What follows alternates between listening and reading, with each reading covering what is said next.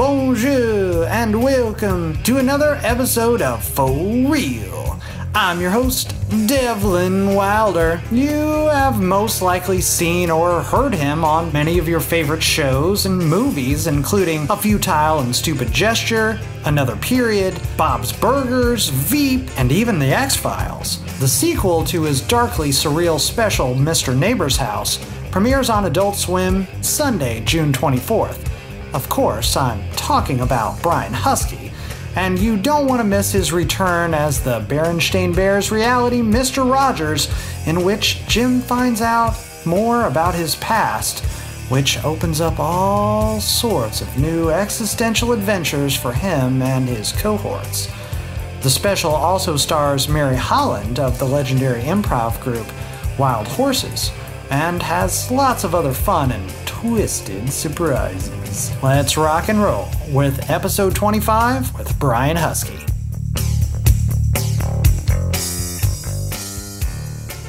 You're just like every room is mic'd. Really? Well, Is that how he does? No, they usually, I think he presses the button before they're aware that.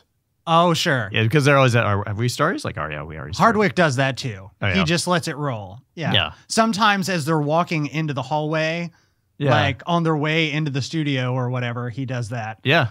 Now, Mark moved out of his garage, right? I guess so. Yeah.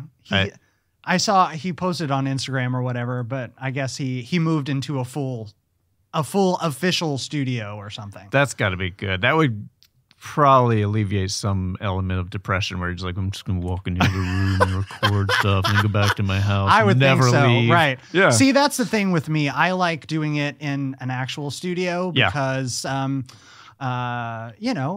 it's more official. It's more professional. I mean, you would rather come to a regular studio, right? Do you want to go to someo's garage? I don't know. Not. How nice is your garage? That's true. You know? That's true. Can you open it up so we can watch the kids on the street? Right. Well, hey guys. Should we start? So that amazing voice that you are hearing right now is Brian Huskey, the star of every single thing on TV right now. I don't know if I'm the star. I'm the extra guy in a lot of things. He is a professional that guy, actually. Yeah. I just got my card the other day. You just got your card? Yeah. That guy in big, bold, italic letters. Yeah, they had a huge list of all these people. I was like, I know their face. I don't know. Oh, that's his name? Oh, that's cool. I never knew that. That should be the next, like, the official list on Entertainment Weekly. Like, the 50 best that guys or girls. Yeah. I'd like to pitch a show that is only... You only cast that guys and that girls. Exactly. And then people are like, yeah, I don't know. It doesn't have a star. I'm not going to watch this. Exactly. That's the whole point. Yeah. I love that idea. Yeah, that's the hook. It's a guaranteed one seasoner. And then you're just. Exactly. Yeah. But that's all you need. Totally. It doesn't need to go into syndication or anything. Well, the agreement is, and anyone who gets cast is like, none of you will become a star. Right. All right. Just no matter what happens, if it starts to happen, we shut this down. Exactly. It's done. It's toast. You just stay real. You just keep it real, bro. Keeping it real, baby. Keep it real, bro. Thank you so much for coming over here in the rain today. Yeah. It's raining for, that never happens in LA. It's so exciting. Which is one of the great reasons I don't drive. Yeah. I'm one of the crazy ones. You don't drive at all? I don't have a car here in LA. I do Uber all over well, I try as much as possible to take Metro. Yeah. And I won't bore you with this story because I've brought it up so many times on the show, but I freaking hate Metro.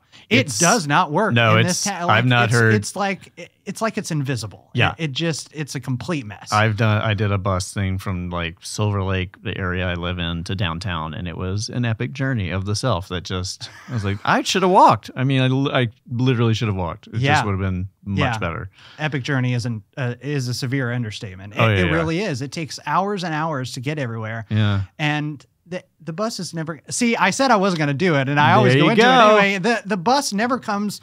It's always early or late. It never comes on time. But how could it, like, in the city? It can't. No, it's like Mexico City. I'm sure they're like... I mean, their trains, their subway system is great, but their buses are just like... Yeah. It's a whimsical kind of like...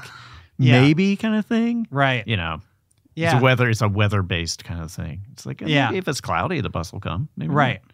Who knows? Well, with the rain. That's why I don't want to be on the roads because LA drivers don't comprehend how to drive in any sort of weather. Oh yeah. Yeah, I was just saying to your that it's like early. It's like, oh, this is pre-snow. Like, and we don't know how to drive in snow. So, have you lived in snow?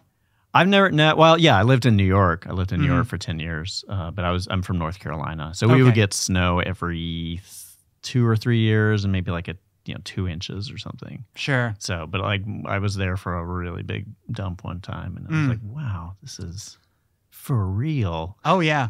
It is. Sky dumps are no joke. Yeah, it was. I've been trapped in my house many times because of snow dumps. From where? Southern Illinois. Okay, yeah. Yeah. Not so much in a really long time. They haven't had any real snowstorms in a long time. But when I was little, yeah, I mean, it happened all the time. Yeah. It's just like, try to open the door and it's just packed in. So yeah, it's amazing. No thanks. Yeah. It's beautiful, sure. It's cool. In New York, it's beautiful for a few days, and then it just turns into like a reminder of how dirty the world is. Yeah. Yeah. I mean, it's on the streets, so it's as gritty as the streets. Streets in New York get into the snow and stuff. So speaking of dirty and moving into disturbing, I want to go inside your brain a little bit because I've been, which I got to put on my spelunking gear to get in there because honestly, so I watched the first Mr. Neighbor's House. Good for you. Thank you, dude. Yeah. Let's talk about your trauma. Wait, have you seen lay across my couch? Did you? What's going on? Is this leading up to the second one? Did you see the second one too? I did. Okay, that's good. I am very proud to say I have the sneak peek all in my head, and it was pretty out there, man. Yeah, well done. Thank you. I will admit that like when we did the second one, I was like, I came away, I was like, ooh man, that one's even darker. Yes. But yeah, I know. What is your childhood trauma? I don't have any, really. Not those things. I mean, that's not true. Like, I grew up, everybody kind of everybody's family has something. Even if it's not in your immediate family, there's an uncle, a distant relative or something. And that kind of has like ripple effects within, the legacy, whether it's sort of like denying that it's happening or it becomes inflated into this other storyline and stuff. And I didn't meet my dad till I was 16, I think. And then I grew up with my mom remarried, and I grew up with a guy who raised me, and I love him, and he's no longer with us, but he had some drinking problems and stuff. So I know a lot of that stuff is sort of like filtered in different forms, into whether it's into this or like into improv, or I think a lot of like the characters that I cast as these kind of like repressed, everymen that have like a little bit of rage underneath and stuff. Sure. And it's interesting. There's that, Andy and Me, do you know that documentary with Jim Carrey? Oh yes. I haven't seen it yet. It's great. Very familiar with it. I've heard glowing reviews from everybody that's seen it. And the biggest takeaway for me was him kind of tracking all the stuff that he was cast in, all the different movies, Truman Show, The Mask, just him on Living Color. The need to disappear into these other characters like so deeply, and that they all had sort of a through line of not knowing who they were and trying to figure that out. I don't know if Ace Ventura is actually that true. I'm really like reading into that one. Who is he? Does he love dogs or cats? Like, who is this guy? But it was like interesting, just directors or writers kind of pick up on something about a performer that they're giving off that maybe they're not aware of. And I only say all this stuff not to sort of like sound to elevate or be lofty about what I do. It's just kind of like having a perspective of like, well, why does this happen? And what kind of work do I end up doing? And then when I'm given the opportunity to do my own thing, I'm okay. I'm always okay with like, I go dark. That's fine. That's how I work. love dark. Yeah. And it so helps to have that empathic reasoning. you know, when you're working with actors and stuff. So along those lines, let's talk about Mary Holland, because I love her so much, and she's so silly and wild and out there. Right. I keep trying to get to see Wild Horses shows at Largo, and I keep missing it. She's so wonderful. Yeah, she's great. Did you do shows with her? Did you work with her? I like coached a group, an improv group that she was doing with a few other UCB people before she sort of broke out a little bit. And I was like, oh my God, who's this young, like, Lucille Ball lady? And then she sat in a few times. We did a show on Fridays at Upright Citizens Brigade Theater on Franklin called Soundtrack. And so we asked her to join that group. Okay. So she's part of, and that group, like, at best, we usually have like 4 or 5 of us, because we're kind of like, thankfully get, work comes up. So she's part of that group. So that's how I know her. And then we'd done a pilot originally. So with Mr. Neighbor's House, we had done a pilot. We'd done a pilot that was hopefully going to be like a 15-minute, another 15-minute programming series. And they were like, we're not going to do the series, but you can do a special. So that's what turned into the special. And originally we had a different actress playing Miss Lady. But now that Mary's done it, she has like elevated it in such a perfect way, like, just so without trying much. Like, she's just sort of like, she just did these little things. We're like, oh man, that's such a sweet little like twist to it. It's cool. And she's cool to hang out with. I love her. The best ones always do that. They always have that little nuance, that you catch on screen. It's so beautiful and wonderful to see that. And she plays demented so well. Yeah. It's funny. Like, I've heard her on a couple of podcast things sort of refer to her saying, like, well, I assume, like, I just always come from this place that I bother people, or that I've upset them or whatever, like an insecurity thing that I completely identify with.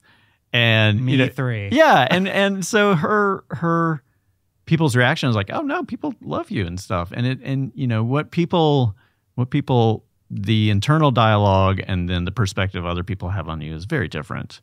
And that's kind of, I mean, like with Mr. Neighbor's House, it is that thing of like, the internal dialogue of the human mind is a shit show. Like, you can't, it's like the most unreliable narrator is yourself inside your head. And that's kind of the thing we wanted to play with, of just like, what is this reality? Whose reality is it? Can you even trust it? I was reading something the other day that I found so interesting and intriguing, which was that you are a different person to every single person that you ever meet. So I love dabbling in multiple, realities and the multiverse and all of that sort of thing. And there's a multiverse inside your head, inside my head, inside everyone's head all the time. Right. Because, you may walk out of the show going, that guy was completely insane, which is true. Meaning myself. Points itself. True, right, myself. Exactly. It's so very interesting. It's like, I have a daughter, she's 11, and having a kid is just like the biggest kind of like, you look at her, I'm looking at myself, this thing that makes you consider yourself and check yourself. If you're if you're in it, I think there are definitely a lot of adult parents who are like, I don't know, fucking kid, go whatever. But like, I think in terms of like how many different people she's going to be coming up to, who the cumulative idea of who she is to all these people over the span of time she's going to be around, it's crazy. And she will always kind of be redefining herself. Because I have a vague idea of what I was at 11, but not, like, it's crazy how few sort of definitive memories I have of like 11. Just kind of a vibe. What's your favorite memory from when you were little? What's something that comes up in your headspace? I don't know if it's my favorite one, but I think like one of my earliest memories was a birthday party. We lived in my grandmother's house for a while before my mom remarried. And so it was a birthday party, and I was given a Fisher-Price little ambulance that you sit on and kind of push with your legs. And you can open up the back and put the little action figures in and stuff. And I was just riding around the kitchen. And I remember like bonking into people's ankles. And everybody being like, ah, ha, ha. And I could tell that they were being bothered, it was my birthday, but they're like, you know. And then, knock it off, kid. Yeah, then at a point, somebody's like, had to shut it down. Right. And I was like, but it's my birthday. I don't understand. And I just remember that feeling of like that shift of like, wee, this is great. Oh, you know, I had to kind of like get back into it. I'd snap back seconds later, but.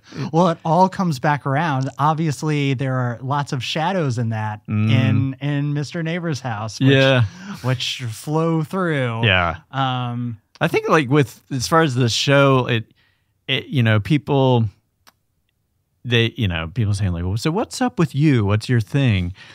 In all honesty, like we're dealing with a man who lost his mind. And so we were trying to find stakes and circumstances that were kind of easily digested in like the short amount of time we had for the show, plus sort of like putting on this layer of like comedy amongst all the weird stuff that would make sense. So we couldn't get into like, you know, some kind of childhood trauma that's related to something he saw that's related to this or that. It had to be something definitive that he did.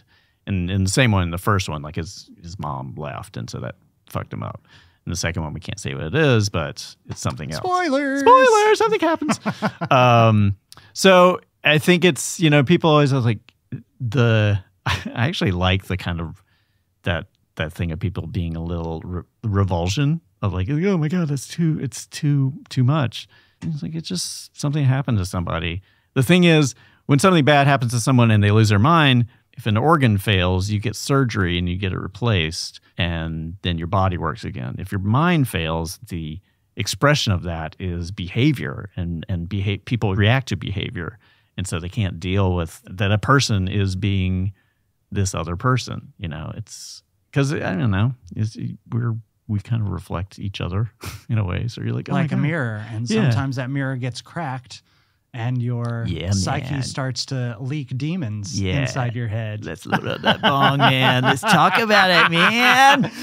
Oh boy, do I have some demons. That's like 5 shows worth of conversation. What's fascinating, like you think about like David Lynch, like he, you know, everybody's like, oh my God, that guy's so fucked up. He meditates every day. Right. He paints. He's just interested in that territory, you know? And it's the kind of thing of repression's so much worse than examination in a big way. Bingo! Keeping all of that darkness inside is what makes your brain into a bomb. Right. And then eventually it's going to go. It's going to explode. And depending on the way that you handle yourself, and just like David Lynch, he got to a point where he figured out his darkness is the thing. Yeah. Yeah. We all have it. He got to a point where he's like, you know, there's a point of control. Right. There's a way to manage it. Yeah. And he's done that in an excellent way. Yeah. As you have, presenting it in your art and your work. Yeah. And besides all the dark stuff, you've done a lot of fun stuff too. You've been on Veep. Yep. You've done Bob's didn't grab my Burgers, wrist. Bob's Burgers. Yes. Yeah. Bob's Burgers is so much fun. So good. Yeah. So good. Such a great show. Yeah. I made a lot of my friends, my improv friends, upset that I was going to be with that you were going to be my guest. Not upset, but very jealous. Oh, that's nice. Because they're big Bob's Burgers fans. Yeah. That's hard to say. Yeah, Bob's Burgers fans. Yeah, that's a great show. That's a lovely environment where there's like, oh yeah, they give you all this. Veep too, like they invest in the people they hire. Like, oh, you're good. Do your thing, you know, which feels great. That's cool. So they really let you kind of take the reins when you're working on that show. Yeah, and they will if they have a particular thing they need, they'll let you know. But they don't sort of like I've done some other animated stuff, and the difference is with Bob's is you usually record with the other actors, so it's a very live thing. Okay. And some other ones you just go in and just it's just you in the booth. Yeah. And I was not quite ready for just like, oh, it's just me, and oh, you want me to like, you will really be directing how I say this, you know? Oh wow, that's cool. Yeah, which was I don't think I did the best job with it. Or I felt more in my head of like, oh, come on. No, seriously. But I guess it's that thing of if you can, I don't know, those times I can tell work that I've done where I'm like, oh, I was a little in my head.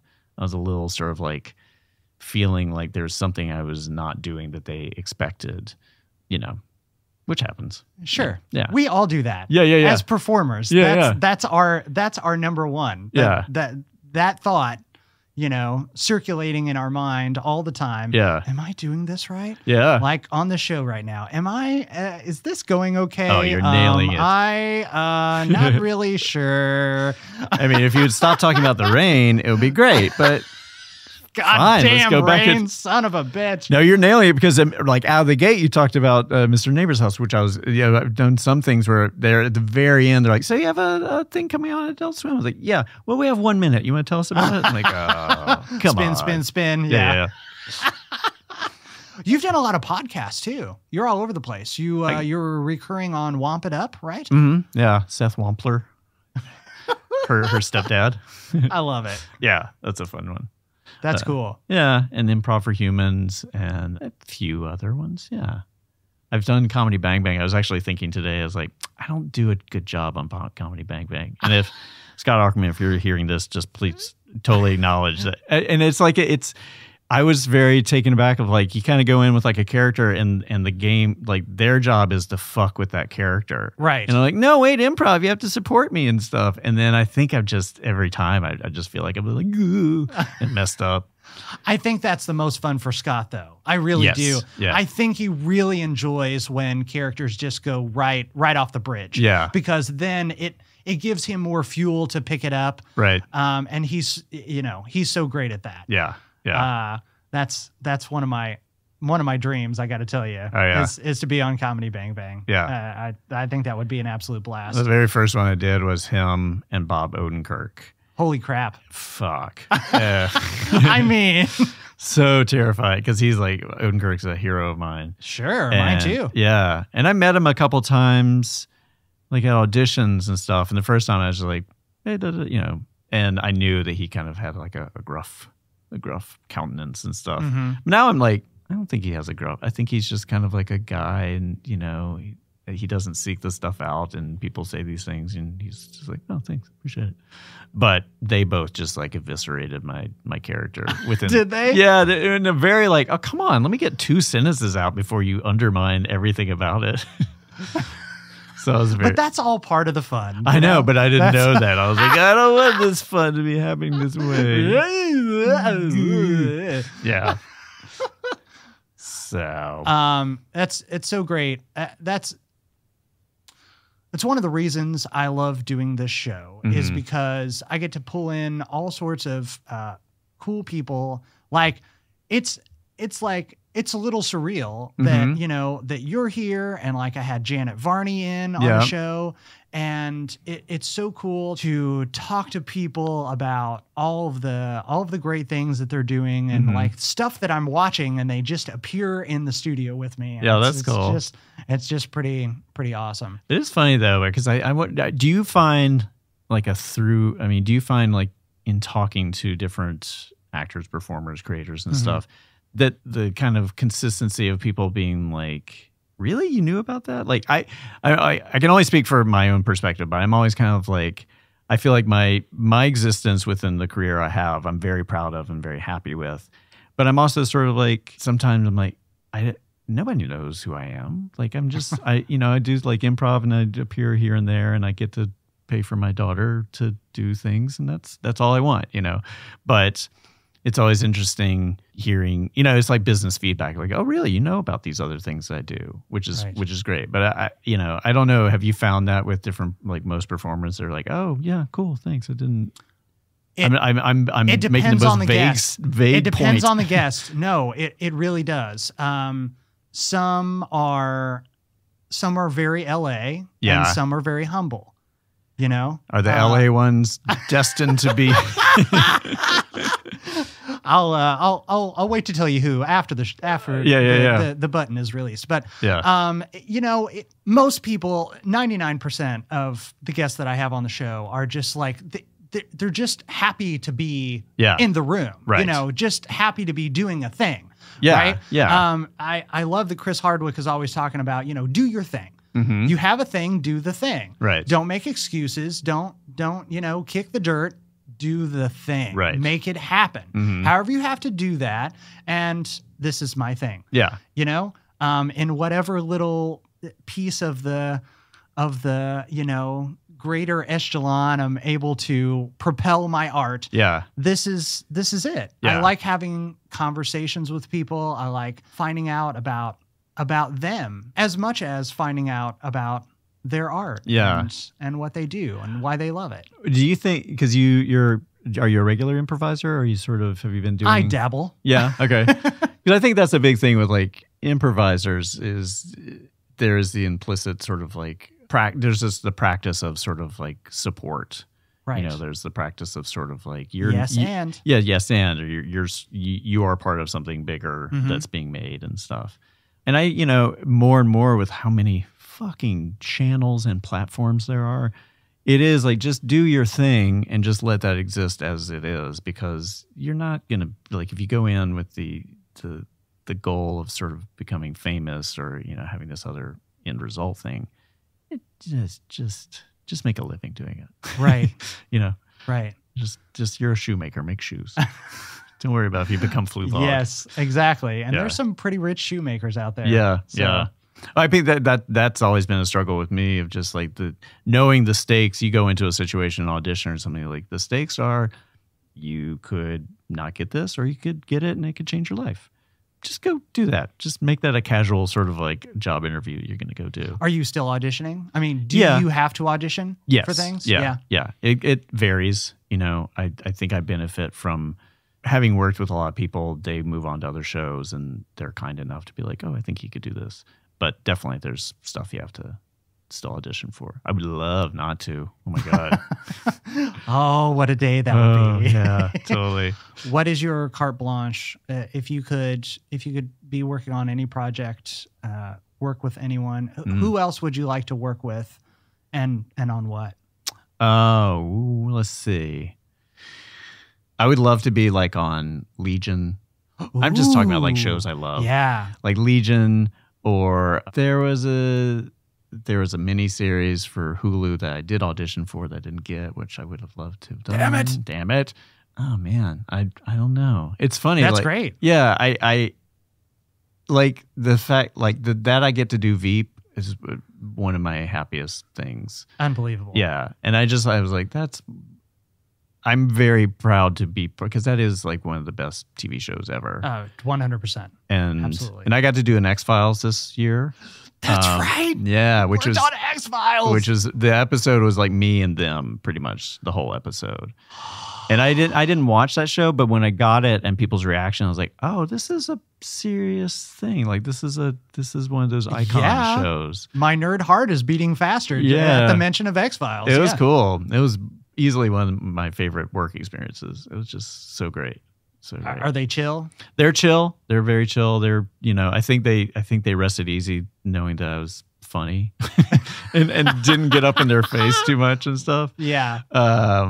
Yeah, it was a kind of a slow progression of just like, okay, now we're chatting more. And then, all right, now, you know, you got your time alone. Did you play a comical character? Well, it's this guy, you know, Darren Morgan. He does the kind of the weird, funny meta episodes. Mm-hmm. So he had done one last year with that Kumail, right? Nanjiani and who's Reese, running the pet store. Yeah, and Reese Darby, I think. Right. Yeah, they were both in. He was the Lizard Man. Yeah. Yeah. So I was not aware of his kind of stuff, but I guess he does those kind of weird, let's just fuck with the genre episodes.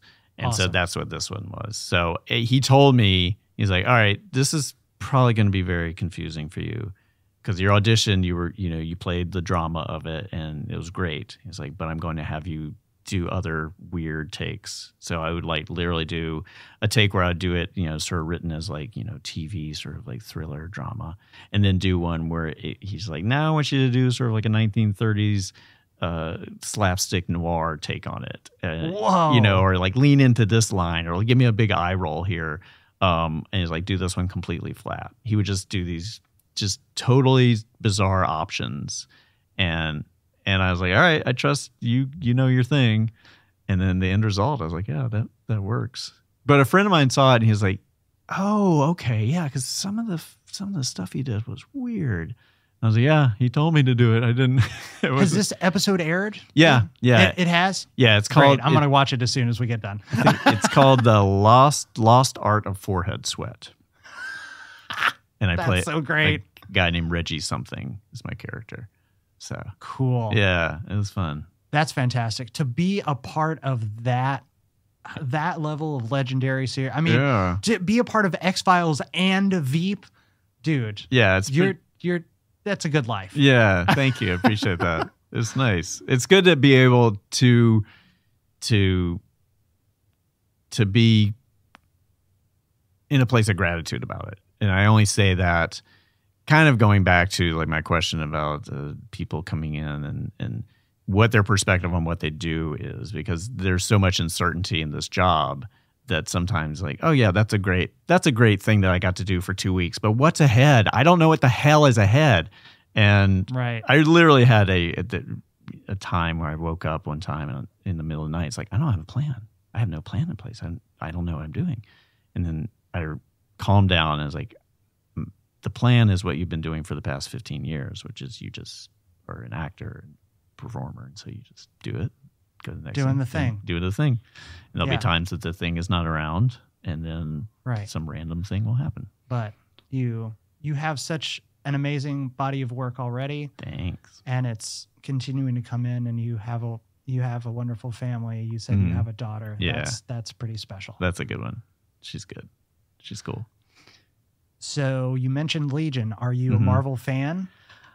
Kind of. Just that particular show. That show, I mean, it hits my sweet spot of like, ooh, the human mind? Yeah, let's go into it. I mean, a schizophrenic superhero is a great premise. Indeed. So great. And they do such a great job with that, of just not sort of hanging around the territory of just like twitchy asylum scenes and stuff. Like which I hope we kind of did in Mr. Neighbors too, like go absolutely, deep, because there are a couple episodes I watched. I was like, I don't know it. I don't know who he, like the Shadow King. I know who he is, but I don't. And it gets very confusing. But I like that. I like shows. I mean, that's why I love like David Lynch and stuff. The ones where you're like, I don't know. Yeah, I gotta go back and work on this. Yeah, mindfucks are my favorite. Yeah, yeah. Have you seen Don't Hug Me, I'm Scared? Yes. Yeah. Because I picked up a lot of echoes of that. I watched a little bit. Like before we did the pilot and stuff, we watched some other things like Wonder. I was a big fan of Wonder shows. And then I even kind of went back and like tried to find weird 70s and 80s like stuff online of just other kids shows. So we were trying not to ape too much of that stuff.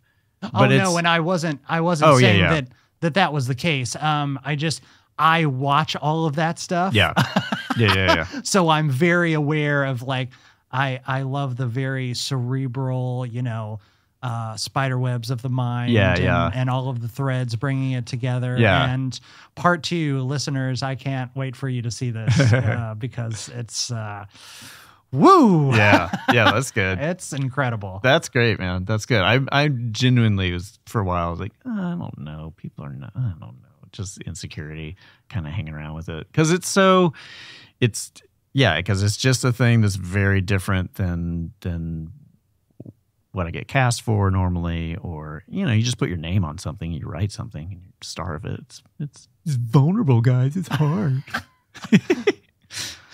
but it's good. Let's see who else worked. Jason Mantzoukas worked on this with you. Yeah, Jason and our friend Jesse Falcon, who works at Marvel.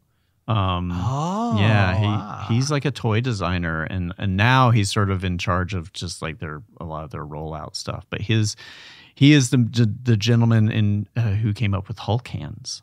Oh, really? Yeah. Oh, wow. Isn't that awesome? That's pretty cool. That's a cool one. And I think that's him, like him going, Hulk smash. Like, that's his voice on there. But we all do soundtrack together. And Jason and I have written movies together, in the past and stuff. And then Rob Corddry is the other EP. And Rob and I were, performed together for years. And we were roommates for a long time. Ah. Yeah. Awesome. So Rob is the reason I got into comedy. I was a photographer before this. So okay. Yeah. So he's the one who said like, "Oh, you're funny. You should do this." And I just wanted somebody because I've always wanted to do it. I was like, "Me? Okay, yes, I want to do this too."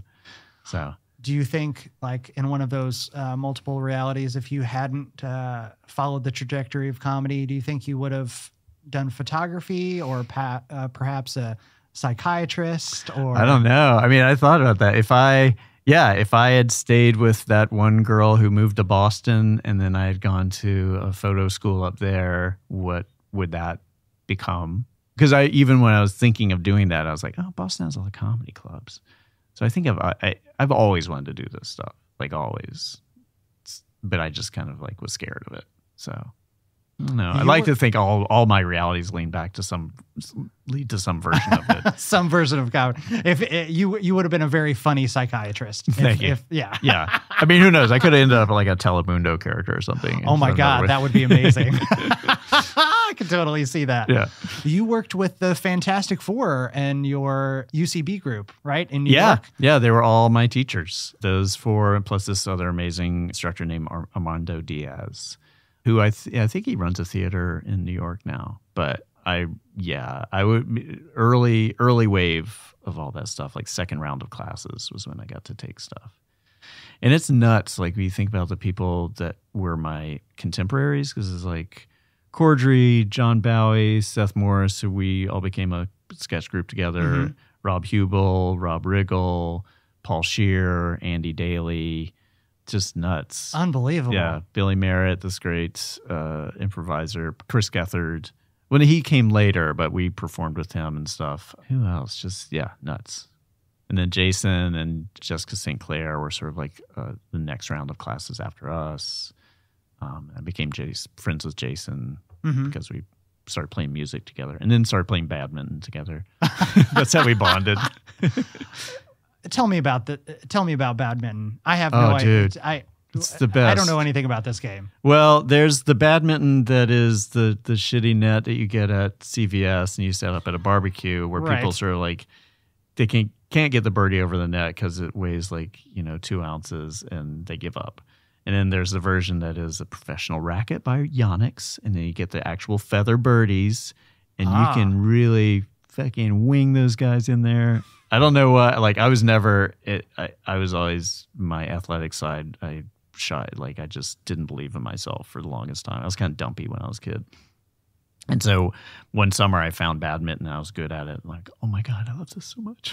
So it's a little bit of reclaiming a lost sort of athleticism that I once had. And I'm sure like, I feel like when I'm playing it, I love it. But I was joking with a friend I was playing with. I was like, we should film ourselves and just see how ridiculous we look. Because I'm sure we just look like these flailing middle-aged men out in Elysian Park. I'd watch that. Oh, my God. Yeah. I should pitch that to Adult Swim. 15 minutes on Adult Swim. Yeah. Put that next to the Fish Tank TV. Yeah. I can't.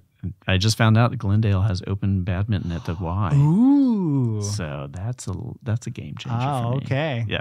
I'm so happy about it. I used to live in Glendale. I kind of miss it. Yeah? Where did you live? I was like right off Glen Oaks. Mm-hmm. Yeah. Yeah. It's cool, it's cool neighborhoods. Yeah. Lots of dogs everywhere. Yeah. I suppose that's LA, but I know a lot of people are moving over there. And it's above the 134. Like that's a big kind of like settlement zone. Yeah. Yeah. It's a little bit too far out now though. Like I wanna be in LA proper. Oh, really? I want to keep going away from LA. I do. I would love to live like in Eagle Rock, or my daughter's mother lives over in Altadena. And Altadena is great. It's too far for me. I think I'll be late for everything as I already am. But it's just like it's such a little town feel. It's so nice. I'm so boring at this point. No, I totally feel you. I see. My thing is, I'm from the Midwest, so I got to have I have very much Midwest tastes. Mm-hmm. So I got to have fast food around. Oh yeah, that kind of thing. Yeah. And I'm one of the crazy ones, as mentioned. I don't have a car, so that's. I got to walk, but I love to walk. Where do you live I'm in now? Sherman Oaks right now. So that's probably how do you travel? I don't know, man. I don't know. Wow. I got here today. Have you done the math on what having a car versus Uber? I have done the math, and it bothered me a lot. So I just don't do the math anymore. Really? I'd take Metro as much as possible. I did take an Uber here because I wanted to make sure and be early. Right. And all the technical blah blah blah blah blah. Yeah. But I do try to take Metro. I try to make myself take Metro as much as humanly possible. Is there a Metro rail near you? Or is it bus? Because bus, I can't. So where I work, I take the. Well, if it's during the weekdays, God, this is so boring, listener. Sorry. I take or some people are like, ooh, now wait I a minute. Good. Pulling up the map now. I take the 734 on weekdays to all the way across Westwood and past UCLA. And then I get on the Expo line for 3 stops to Santa Monica because I work in Santa Monica. Oh, okay. Yeah. That sounds like a it is. I mean, it takes me on a good day. It's 90 minutes. It's a 90-minute trip one way. But do you use that time to just chill out? Of and course. read and I stuff? mean, That's the thing I kind of miss. I'm doing work while I'm traveling. I do miss that in New York. That's not true. I'm listening to iHeart Radio. I took my daughter to New York for the first time, and we read the subway and stuff, and we were on it a couple times during rush hour, and then we're a couple times not. And I was like, what do you think of the subway? She's like, I like it when nobody's on the train. I was like, yeah, that's the ideal version of it. Absolutely. And she's like, how much are other people on the train? I was like, 85% of it, you're going to be crowded against other people. She's like, no, I don't want to live here. Yeah. She kept, when we were there, she kept sort of parsing like, how could I live here? Would it be like this? Would it be like that? Da, da, da. I think basically we came away as like, you want to be very wealthy. Right. And live here. Just propel yourself towards that angle. Yeah, we stayed at a friend's place who she lived in this apartment in Dumbo. So it's before Dumbo was a thing, which is, do you know Dumbo? Do you know what that means? Mm-mm. Oh, it stands for Down Underneath the Manhattan Bridge Overpass. Oh. So it's like right on the waterfront. Used to be this big warehouse space the artists, moved into. And once that happens, then, the handbag stores are not far behind. And right, sort of course. All that kind of stuff.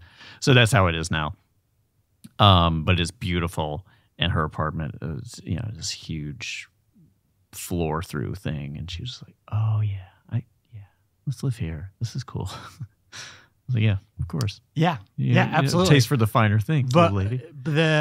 The area I was in before Sherman Oaks was West Hollywood, mm-hmm. like right off Melrose Place. Right. So that was like Yeah. I would love to be back there. Yeah. That would be awesome. It's funny when you stay in those kind of places. Like if I do a job and they put me up in a nice place, you kind of shift pretty easily into, or I do, like shift into this like, oh yeah, I am entitled to this free water, the longer you're there. Yeah. Right. Which I can totally see how people lose sight of, like how people come divas. Because if you are just fed that on a daily basis all day long, constantly, yeah, you're absolutely. just like, oh, you're right. I am rarefied Kardashians. Air. Yeah. Yeah. Well, but it can't end well. I think you're doing quite well. Oh, thanks. Your hats will all still fit you, Brian. That's cool. I'm not impressed with the sort of concrete walls of this. I think you painted it or something, but Sam, please get on that. Yeah, let's just change this. Put some cool Workaholics posters up in here. Yeah, that's my vibe. Yeah. Yeah, it's always interesting the the studio spaces. I was recording at the Nerdist studio just beside us before, right? And of course, you know.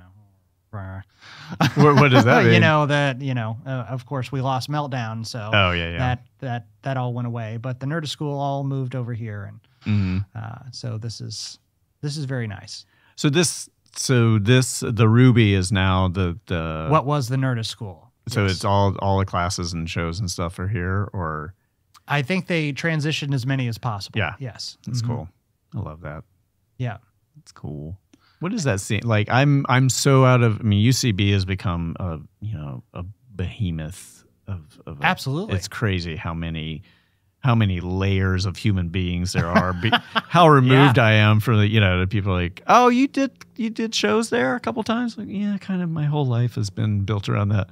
But I'm glad that there are other avenues for people to venues and options. Of course. If I went to UCB now at the age, going there at like 28 or 29, I'd be like, no, I can't. This is too much. No way. I would cut and run so hard. And then I'd end up on Telemundo. That would be the other reality. Yeah. That's racist. Sam, cut that. You said it, not me. I was going to just say. Do you ever jump into shows? Yeah, if I'm asked to. And I haven't done an ASCAT in so long, and they always ask like the night of. Oh, yeah. And I'm like, I got my daughter tonight. I would love to see you in an ASCAT show. Oh, thanks. Yeah, I used to do them a bunch in New York, but they're gonna do the Del Close Marathon coming up. Oh, good. Yeah, the 20th anniversary. Awesome. Of that, which is so sobering to me. That it's like, because everything happened within the last 10 years to me. Like high school happened within the last 10 years. I started UCB within the last 10 years. And my daughter is now 11, but that happened within the last 10 years. Wow. So it's really crazy when I have to put a timestamp on things. Like, that was 20 years ago. Yeah, I'm getting ready to go to my 20th high school reunion. So it's like... I mean, that's the thing. That's like, pretty weird, man. It's like you're like, I remember having a conversation with my mom. I was like, when do you grow up? And she's like, oh, you don't ever. I mean, you do. You learn how to become responsible, and you learn adult skills and stuff, but internally you'll probably be having a different version of the same conversation with yourself about different stuff. And I was like, but and I was very insecure at the time. I was like, so I'm always going to feel this way? It's like, no, you're not. But the starting point will be the same.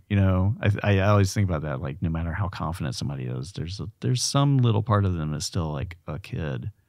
And it's just a question of how much you kind of like take care of that kid inside you. Or you're just like, shut up, kid. Shove him to the back of the room. That's why I don't do drugs, man. No? No? Because you don't want to meet your kid? No, I mean, so I don't lose track of that inner self. Oh, yeah? Because it took me so long to really figure out not only what I wanted, but really who I was. Mm-hmm. And pretty much only in the last few years have I really gotten to a point where I'm secure enough in my psyche to be like, I'm strong enough to do this. Yeah. I have great power of self. Yeah. That's good. I feel like I've been like, it's plateaus. It's sort of like cumulative, and the more I give myself permission for that, because I think when I've been like, oh, I'm going to figure it out and that's it, and that's the definitive model for how life is going to be. And there have been such big events in my life. I'm like, oh no, that upends everything. The plan is not in place. What are you talking about? I didn't, I got divorced, and that really like did a number on me. I was like, oh, okay, I gotta find out a new version of myself. And I think that's good though. I mean, otherwise if you kind of lock in too much, it sounds like you have the perspective of like, okay, I know who I am and who I might evolve further into. But man, you meet people who are like, nope, this is it. This is how I am. Like, yeah. All the time. Yeah. All the time. Yeah. And I get that. There's security in it. Exactly. It's like, yeah. I have no security. Mm-hmm. Yeah. It's just floating right on the wind. Well, like back, like what my mother said, she said to me, you never figure it out. And when I heard that, I was like, oh, that's the most damning statement you could say to anybody, especially a kid. And I think I only heard that, but she kind of fleshed it out in saying that you have to give yourself a lot of compassion and latitude of like, if you feel like you're going to figure it out, it will change. So you just have to be flexible to sort of know who you are and change with stuff. But I interpret it as like, oh my God, I'm never going to figure it out. It's like every time I play the lottery. Yeah. I'm going to win this time. You don't absolutely going to win this time. Yeah, you don't know how to play the lottery. I have I've gone to the right gas station. This is a winning ticket, I guarantee you. Oh, you might have Asperger's. That's what it sounds like. It's not impossible. Yeah, that's fine. I mean, I've been told that by many people. It can be a lucrative little situation. Absolutely. Make movies about guys about that. Yeah. What is that show? There's a show on. There's another great show on. Speechless. Oh yeah. Have you seen that show? Yeah, Bowie's on it. Yeah, friend John Ross Bowie. Oh, it's incredible. Oh, that's absolutely amazing. Yeah, it's great. I remember John of our group was. He and I were kind of the latecomers to acting, and we both it took a lot for us to give ourselves permission to do it.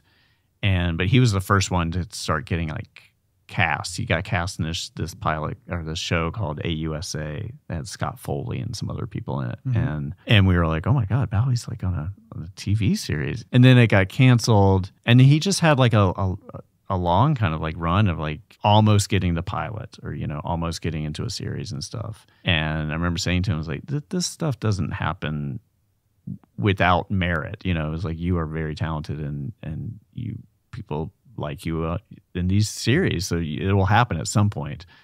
And he literally, like with Speechless, he just backed away from acting. He's like, he literally said like, I had to kind of give up to get what I wanted, which is a big old zen. Wow, that's quite profound. Yeah, and I think it was that thing of like if you hold on to something so tight, you're gonna choke it.